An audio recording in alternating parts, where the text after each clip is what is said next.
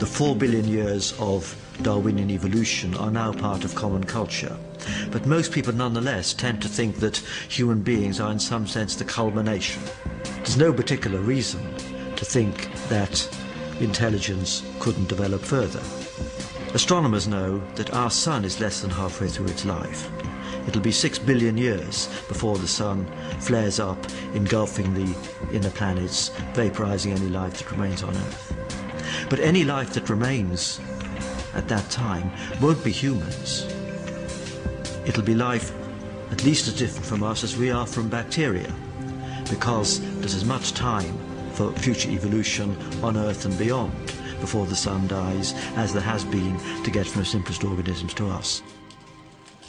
So our future in this universe can tell us something about life in other more advanced universes. So what is the future for intelligence?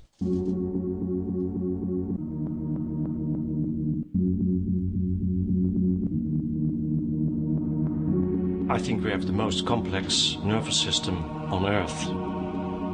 Related to that, we may consider us as the most intelligent species on Earth. Maybe in the universe, at least our universe, that could be. We started with a chimpanzee-like brain, and it tripled in size over a period of 3 to 3 million years. You might wonder whether there's any expansion possible. Michael Hoffman has studied the structure of our brain and asked, would a larger brain increase intelligence?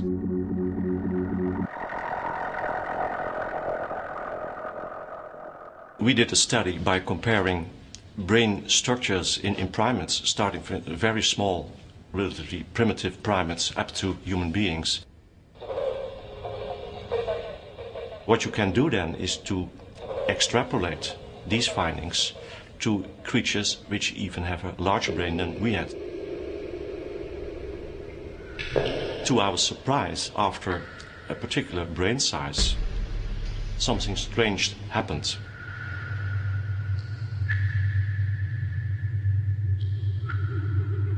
There is some maximum in intelligence, in processing power, in cognitive abilities, but beyond that point, you find a decrease in the number of structures in the brain. It will go along with a decrease in processing power and information processing, and therefore also with intelligence. It seems that as the organ of intelligence, the brain has reached its limit. If it becomes bigger, communication between the different parts of the brain slow down, and it actually becomes less efficient. So it can't hardly be better than we do it now. That's in fact the conclusion of all these calculations. We can't change the technology of our brain. In a way, we are prisoners of our ancestors a million years ago, as far as the evolution of the brain is concerned. So unless nature invents a new way for organic intelligence to evolve, it seems that in this universe, intelligence has reached its potential. But some scientists see organic intelligence as only the first stage in evolution, and the next stage, they believe, has already begun. For the first 3 or nearly 4 billion years, the driving force of increasing complexity on Earth was evolution, natural selection, sexual selection. But in recent times, in the last few thousand years, it's not evolution any longer, but it's our cultural development that has taken over, and now this has been formalized into scientific and technological and medical development. That's where the action is right now.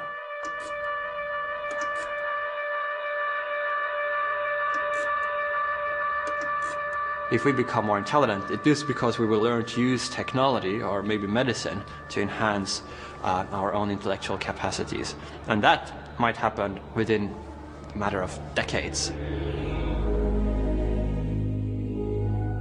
In all these different ways, human beings will use their technical ingenuity to change and modify their own nature.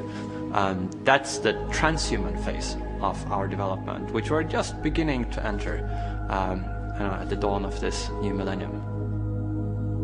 Technology already infiltrates almost every aspect of our lives. But philosophers like Nick Bostrom believe that technology could gradually replace our lives, and that the change will be almost imperceptible. A lot of people might choose to change to a different medium, computational hardware medium, where you wouldn't suffer aging, where your processes of thinking could be speeded up enormously, where you could transport yourself at the speed of light as information pattern, where you could make copies, backup copies of yourselves. You would start by replacing a small bit of the brain, maybe a single nerve cell, with a computer processor that would do the same thing, and then you could replace larger and larger parts, and eventually you would consist of silicon. And that sounds really scary and bad, but if at no point in this process you noticed any difference, and if you ended up with just the same mental life as you had before, then you might think it doesn't really matter so much whether I'm made of silicon or carbon, what's inside my skull, or indeed whether I have a skull or my whole mental life is implemented on a computer. But what matters rather is what you think and feel and do and how you relate to others. Technology could take intelligence beyond the natural capacity of our biological brains. Through technology, our universe could evolve superintelligence. The concept of superintelligence roughly means any kind of intellect that vastly outstrips anything that's possible for humans to do. It wouldn't just be a really clever human. It would be a large, by a huge amount, superior to us. There wouldn't be a confusion about whether it really was very smart or not. It would be on a completely different level. We obviously can't conceive of what a superintelligence might be able to achieve any more than a dog can appreciate quantum mechanics. But we can at least quantify things by thinking about computers.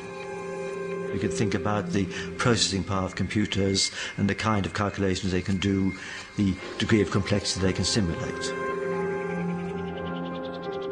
We know that over a few decades, computers have evolved from being able to simulate only very simple patterns to being able to create virtual worlds, as it were, with quite a lot of detail in them. And if the computers in this new era are powerful enough, they will be able to simulate the events at the very start of our universe, to test the underlying principle that set our laws of nature so precisely, to play with the parameters of creation, to see what might evolve.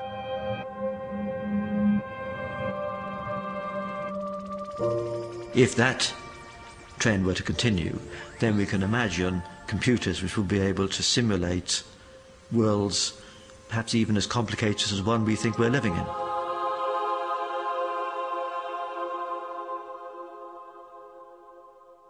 Of course, this raises a philosophical question: could we ourselves be in such a simulation? Could what we think is the universe be some sort of vault of heaven rather than a real thing? In a multiverse, there would almost certainly be beings that have evolved intelligence way beyond ours, with the power to run immensely complicated simulations. Our whole universe could be one of those simulations. So where does that leave us?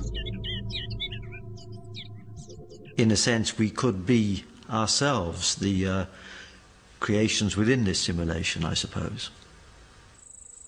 In cutting themselves free from the possibility of our universe being the work of a creator, a god, logic has taken science back to where it started.